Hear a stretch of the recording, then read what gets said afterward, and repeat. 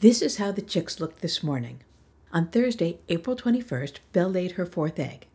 As she had on previous days, she stayed away from the nest box for most of the day. In the evening, however, we saw her come inside, and that was the first night she spent in the nest box. Mike and I disagreed about whether or not Thursday counted as a day of incubation. For 2 weeks, we watched her sit and sit and sit. Blue brought her food, she fluffed her feathers and sat some more. Eastern bluebirds typically incubate their eggs for 14 days. Thursday was a day of anticipation. I checked the camera regularly. You may have noticed that we had 4 eggs, but only 3 chicks. I'll tell you right now, I won't show anything graphic. I've mentioned that there were dangers lurking about. Thursday afternoon, I checked the video feed and one of the eggs was damaged. I looked at the last video which had been recorded. I screamed. In the video, there was a house wren vigorously trying to punch holes in the eggs. One egg was completely destroyed. Another had a small but clear hole.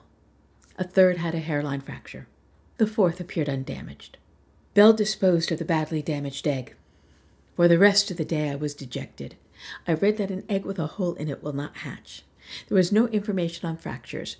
I tried to console myself with the thought that we still had one beautiful blue egg intact. Early the next morning, Friday the 6th of May, the camera recorded Belle removing the eggshell that had been punctured. It was still too dark to see for certain what had prompted this.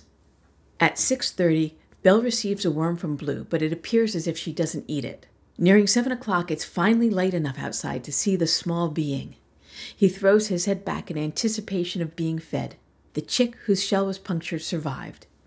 Around 11, a chick emerges from the shell which was fractured. Finally, our third chick emerges.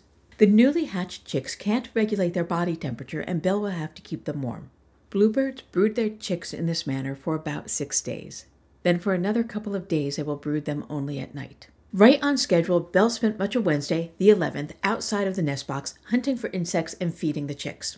Late in the evening, she returned for the night. The dark blue stripe, which first appeared on the backs on Monday, the 9th, is the feathers growing underneath their skin.